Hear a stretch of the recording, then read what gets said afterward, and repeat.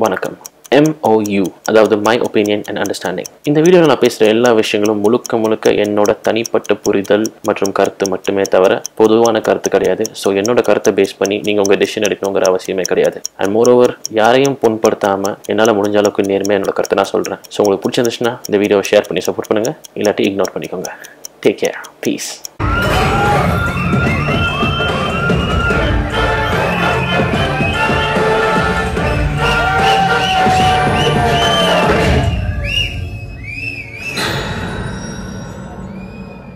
Welcome and here, this is Shoaib, also known as BC Bottom, also known as Mr. Earphones. Saamy Square or Saamy 2 ஓட review தான் இப்போ நான் சொல்ல போகிறேன்.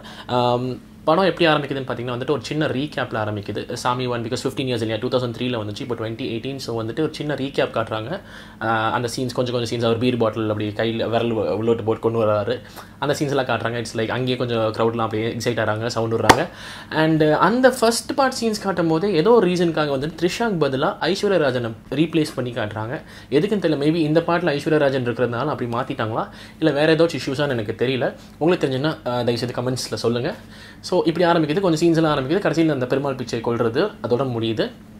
And then second part எங்கேருந்து major ஆரம்பிக்குதுன்னு பார்த்தீங்கன்னா, இந்த பெருமாள் பிச்சை கூட இருந்த மினிஸ்டர்ஸ் எல்லாம் வந்து டிஸ்கஸ் பண்ணிக்கிறாங்க. ஒரு வருஷம் ஆச்சு, பெருமாள் பிச்சை எங்கே போனார், என்ன ஆனாருன்னு தெரில.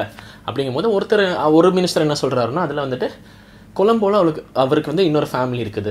Like he has a wife there and 3 பசங்க இருக்காங்க. மகேந்திர பிச்சை, தேவேந்திர பிச்சை அண்ட் ராவணன் பிச்சை. இந்த மாதிரி ஒரு ஃபேமிலி எங்கள் கொலம்போல இருக்குது. ஸோ அண்ணன் அங்கே தான் போயிருக்காரு அப்படிங்கிற மாதிரி சொல்லிட்டு இருக்காங்க. ஸோ அந்த சொல்ல என்ன ஆகுதுன்னு பார்த்தீங்கன்னா, இந்த ராவணன் பிச்சை அப்படின்னு சொன்னோன்னா டமல் அப்படின்னு ஸ்க்ரீன் மாறுது. அப்படியே ஸ்லோ மோஷனில் ஒருத்தர் ஓடி வராரு. யாருன்னு பார்த்தா நம்ம பாபி சிம்ஹாவோட கேரக்டர் பேர் தான் வந்துட்டு ராவணன் பிச்சை. சாலிட் பிஜிஎம் அவருக்கு ராவணன் அந்த மாதிரி தான் வரும். சாலிட் பிஜிஎம் அப்படியே ஸ்லோ மோஷனில் ஓடி வராரு. எதுக்குன்னு பார்த்தா வந்தவொடனே வந்துட்டு ஒருத்தர் டக்குன்னு போட்டு தள்ளுறாரு, ஒரு பேட்டர்னாக கொள்கிறாரு. இது எப்படி இருக்குன்னா, ஹரி சார் படத்தில் பொதுவாக பார்த்திங்கன்னா வந்து ஒரு பேட்டர்ன் இருக்கும். என்னென்னா வந்துட்டு ஸ்க்ரீன் ப்ளே ரொம்ப ஃபாஸ்ட்டாக இருக்கும். அண்ட் ஒரு ஸ்ட்ராங்கான ஹீரோ இருப்பார், ஸ்ட்ராங்கான வில்லன் இருப்பாங்க. அண்ட் மூணாவது பார்த்திங்கன்னா வந்துட்டு எப்போவுமே ஒரு சவால் விடுவாங்க. டேய் 7 நாள்ரா இல்லை கொண்டு காட்டுறா அப்படிங்கிற மாதிரி ஒரு பேட்டர்ன் எப்போவுமே பொதுவாக எல்லா படத்துலையும் நீங்கள் தேடி பார்த்தீங்கன்னா ஒரு பேட்டர்ன் இருக்கும். அந்த மாதிரி அதில் கொஞ்சம் புதுசாக இந்த வாட்டி என்ன ஆட் பண்ணியிருக்காங்க பார்த்தீங்கன்னா, அந்த வில்லன் கூட வந்துட்டு ஒரு பேட்டர்னை தான் கொடுறாரு. ஃபர்ஸ்ட் அப்படி ரிஸ்ட்டை ஸ்லிப் பண்ணுறாரு, இங்கே கட் பண்ணுறாரு. அப்புறம் அந்த கெண்ட காலுன்னு நினைக்கிறேன், ஐ மீன் காலுக்கு பின்னாடி அந்த நர்வ் கட் பண்ணுறாரு. மூணாவது சதக் அப்படின்னு சொல்லிட்டு கழுத்தில் ஏற்றுறாரு. ஸோ இதே பேட்டர்னில் தான் எல்லாமே கொள்கிறாரு. ஸோ ஃபஸ்ட்டு எடுத்தவொடனே அவர் ஸ்லோ மோஷனில் ஓடி வராரு. வந்துட்டு இந்த மாதிரி இந்த பேட்டர்னில் கொண்டுட்டு என்ன சொல்கிறாருன்னு பார்த்தீங்கன்னா, என்னடா சொன்னேன், எங்கள் அப்பா ஓடி போயிட்டாருன்னு சொன்னியா, எங்கள் அப்பா ஓடியெல்லாம் போடா இருறா அப்படின்னு சொல்லிட்டு கோவம் அப்படியே வீட்டுக்கு போகிறாரு. அவங்க அம்மாட்ட கேட்குறாங்க என்ன ஆகுதுன்னு சொல்லிட்டு. ஸோ திருநெல்வேலிக்கு போய் தான் பார்க்கணும் அப்படிங்கிற மாதிரி சொல்கிறாங்க. ஸோ பாபி சிம்ஹா கொலம்போலேருந்து கிளம்பி திருநெல்வேலி வராரு. வந்த இடத்துல அவர் அப்பா இறந்துட்டார் அப்படிங்கிறது தெரியுது. அண்ட் அதுக்கப்புறம் ரிவெஞ்சு அப்படி விக்ரம் கூட அப்படி சண்டை ஆஸ் யூஷுவல் அப்படியே அந்த கமர்ஷியல் ஃபேக்டர்ஸ் எல்லாம் உள்ள வந்து நடக்குது.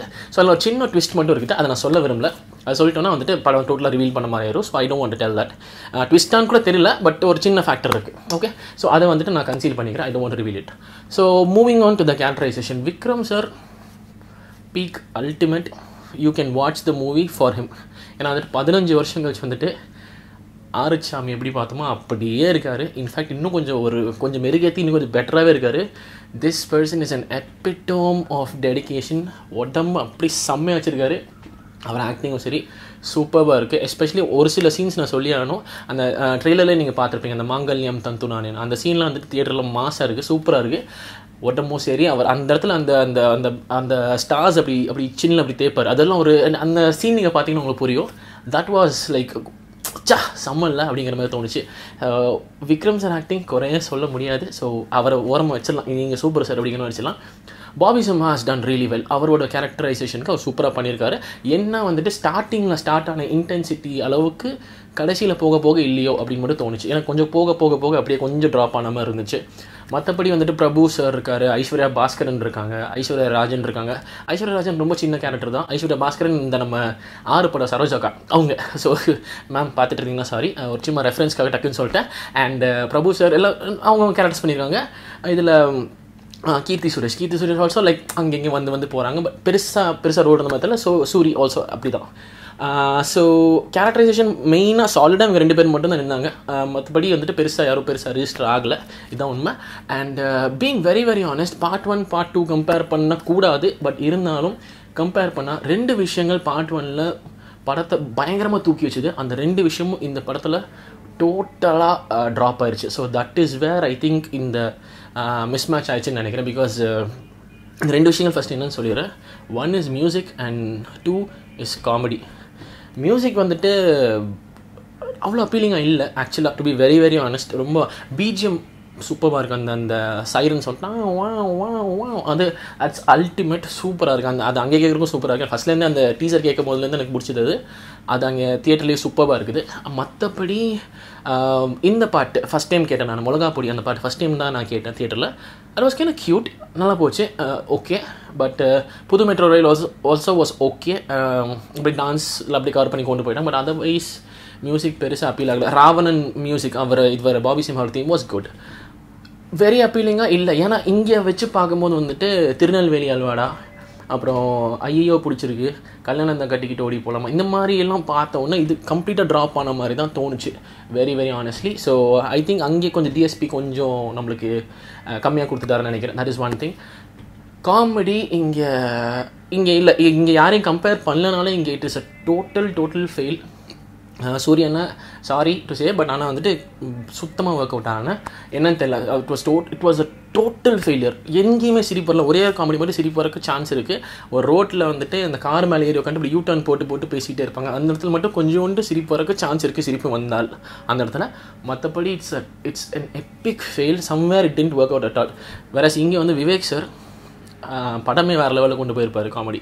ஸோ இந்த 2 விஷயங்கள் மட்டும் தான் பயங்கரமாக ட்ராப் ஆயிடுச்சுன்னு நினைக்கிறேன்.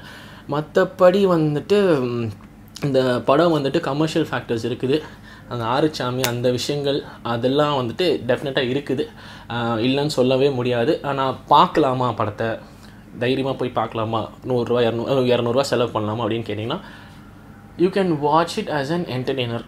தாராளமாக ஒரு வாட்டி ஒன் டைம் வாட்சபிள் கண்டிப்பாக பார்க்கலாம். ஆனால் இதில் என்னென்னா கண்டிஷன்ஸ் அப்ளை. புதுசாக ஏதாவது எதிர்பார்த்துட்டு போனீங்கன்னா இருக்குமான்னு தெரியாது, கண்டிப்பாக தெரியாது. உங்களுக்கு கண்டிப்பாக ஏதோச்சோட சாயல் தெரிஞ்சுக்கிட்டே இருக்கலாம், இல்லாட்டி வந்துட்டு ரிலேட்டபிளாக இருக்கும், இல்லாட்டி வந்துட்டு உங்களுக்கு ப்ரெடிக்டபுளாகவும் இருக்கும் ஸ்டோரி. ஸோ புதுசாக ஏதாச்சும் இருக்குமா இல்லை, ஆனால் வந்துட்டு சாமி விக்ரம்காக இல்லை வந்துட்டு அந்த மாஸ் ஃபேக்டருக்காக அந்த Don Don Don Don Don Don Don அந்த ஃபீல் ஆஃப்டர் 15 years கேட்கணுன்னா தாராளமாக போகலாம். ஒன் டைம் வாட்சபிள் தான், அவ்வளோ மோசம்லாம் சொல்ல முடியாது. அதுதான் இந்த மியூசிக் இந்த காமெடினால கொஞ்சம் அப்படியே ட்ராப் இழுத்து விட்ட மாதிரி இருக்குதே தவிர மற்றபடி it's definitely an entertainer, a commercial entertainer. So I think that's it. எல்லாம் கவர் பண்ணிட்டேன்னு நினைக்கிறேன். Okay, so this is my review on சாமி ஸ்கொயர் ஆர் சாமி 2. இந்த ரிவ்யூ உங்களுக்கு பிடிச்சிருந்துச்சுன்னா கண்டிப்பாக ஷேர் பண்ணி சப்போர்ட் பண்ணுங்கள். அண்ட் இது என்னோட ஃபர்ஸ்ட் மூவி ரிவ்யூ. ஸோ உங்களோட ஃபீட்பேக் என்னங்கிறது தாராளமாக சொல்லுங்கள். நான் இதுக்கு புதுசு தான், ஸோ நீங்கள் சொல்கிறத வச்சு நான் அடுத்தடுத்து என்ன கரெக்ட் பண்ணிக்கிறேன். ஸோ தாராளமாக உங்கள் ரிவ்யூஸ் உங்கள் ஃபீட்பேக்ஸ் எல்லாம் கமெண்ட்ஸில் போடுங்க. அண்ட் ரொம்ப முக்கியமான விஷயம், மறக்காமல் சேனலுக்கு சப்ஸ்கிரைப் பண்ணுங்கள். So until I catch you in my next video, this is Shoaib signing off saying, கண்டிப்பாக நியாயமாக நேர்மையாக நம்ம கருத்தை சொல்லுவோம், ஆனால் உழைப்பையும் மதிப்போம். ஸோ அதனால் என்னோடய ஃபீட்பேக்ஸ் எப்போவுமே, என்னோடய ரிவ்யூஸ் எப்போவுமே கொஞ்சம் சட்டிலாக கொஞ்சம் டிப்ளமேட்டிக்காக தான் இருக்கும். அதை தப்பாக நினச்சிக்காதீங்க, பிகாஸ் அங்கே உழைச்சவங்களுக்கு நம்ம மரியாதை கொடுக்கணும். So that is all I want to say, and I am signing off. Take care, piece.